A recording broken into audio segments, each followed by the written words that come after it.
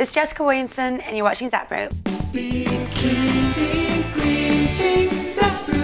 While eating your apple on the way to work, here's something you may not have considered. As it turns out, you may actually be the cause of all that roadkill you've been seeing lately. You might not have hit it, but it still may be your fault. Even though we all think it's okay to throw an apple core out the window because it biodegrades, it generally doesn't get a chance. No, it's not a chain gang of convicted Wall Street bankers that are picking it up, although we wish it were. That apple in the middle of the road winds up attracting animals that would like a little veggie snack, but instead they wind up getting up close and personal with a 98 Toyota Corolla and get pancaked. But the fun doesn't end there. Then another little animal that just loves meat pancakes takes the business end of a 2002 Prius and pow! Instant roadside cemetery. In the middle of all this economic turmoil, somehow gas prices have still managed to stay low. So what is going on with our good friend oil? Well, the Bush administration signed a plan for offshore drilling on the outer continental shelf their last day in office. The plan itself wasn't even published till the day after they left office. With all the inaugural hoopla going on, maybe they thought they could just slip it in. But thankfully Ken Salazar, Secretary of the Interior, stepped in and blocked it. He said in the biggest area that the Bush administration wanted to drill, the Atlantic seaboard, which covers 1.7 billion acres from Maine to Florida, our data is 20 to 30 years old. We shouldn't make decisions to sell off taxpayer resources based on old information. So the plan is on hold for now, so scientists in several government organizations can find the information gaps and figure out the best way to deal with them. In other news, the Ninth Circuit Court of Appeals recently blocked Shell from drilling for oil off the Alaskan coast because they hadn't done a proper assessment of the environmental impacts of drilling for oil in an area that is home to several endangered species like the bowhead whale and the polar bear. Alaska's Governor Sarah Palin expressed dismay over the situation, citing potential loss of hundreds of jobs. I'm sure it has nothing to do with the fact that her husband's employed by them. And lastly, in big oil news, Exxon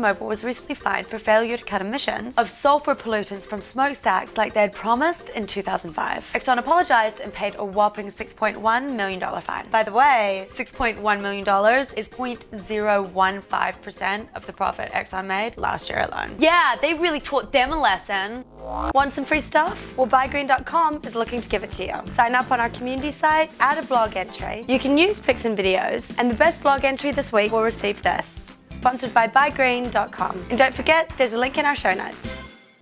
And now for some green gadgets. Check out Efergy. It's basically a competitor to the Kilowatt. It lets you monitor all the energy usage on your appliances and lets you know how much all that standing in front of the refrigerator wondering what to eat is going to cost you. Want to work for your music? Try the Trevor Bayless wind-up MP3 player. It comes in 4 and 8 gigs. It's a little larger than you'd imagine, but it's got a damn crank on it. Check out the Sony Ericson Green Heart concept phone. It has a bioplastic casing, a recycled plastic keypad, and a charger with 3.5 milliwatts standby power. But you'll probably never own one. They just want to show you that they can make it, not that they will. Is mere solar power not enough for you? Try the Kenisis K2. It's a solar and wind charger in one. With full charge from the sun or the wind, it can power the average cell phone 5 times over. And you get the added benefit of feeling like it's 1994 and you're carrying around a Sony Walkman. And it's yellow because it's tough. Check out this LED lamp that runs on mud. No, that's not the latest battery technology. It's actual mud. All it needs is a little water every now and then. And if you want to kick it like your grandma did to the 127th power and use a tool that's really low energy and multifunctional, check out the Homo sapien tool. Technically, it should be called the Homo habilis tool, which is an older species of the Homo genus, which was the first to use tools. Homo habilis translates to man the toolmaker. That is if you're not one of these fruity people that believes that Australopithecus gahi was the first to use tools about 200,000 years before. Because really, people, that's just silly. Thanks for watching, and come get your caveman on at ZapRoot.com. Even though caveman is technically a different species of the Homo genus.